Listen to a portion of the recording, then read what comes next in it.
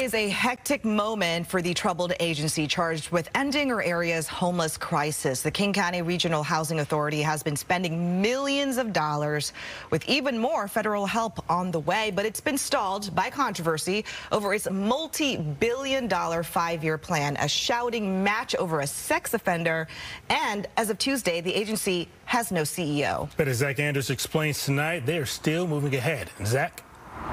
Yeah, it's the body responsible with that massive task of finding King County's estimated 53,000 homeless a place to live. They say they've done so already for 5,600 of those people, but still, that progress is under scrutiny.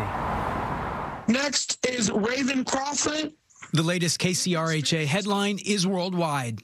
Seattle scorned in London's Daily Mail over a fight that played out when a registered sex offender was nominated to an official subcommittee.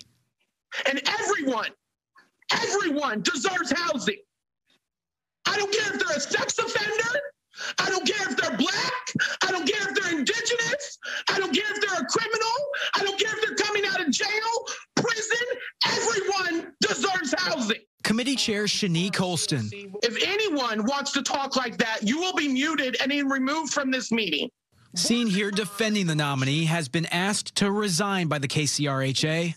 But the major resignation came in the form of CEO Mark Doan stepping down Tuesday. Doan's salary and that of roughly 100 other staff members has been criticized as a major expense in an operating budget that jumped over $80 million last year. KCRHA says administrative outflow is just 5% of its total budget, arguing that they still need more to finish their mission. We want to be clear with the public and with our boards that without new funding, we will not have enough shelter or housing to bring significantly more people inside. Today, in a different committee, the vote to move ahead on a delayed 5-year action plan was unanimous. And I think we've ended up with a plan that is really focused on what our job is at the KCRHA. And I hope that it brings people together.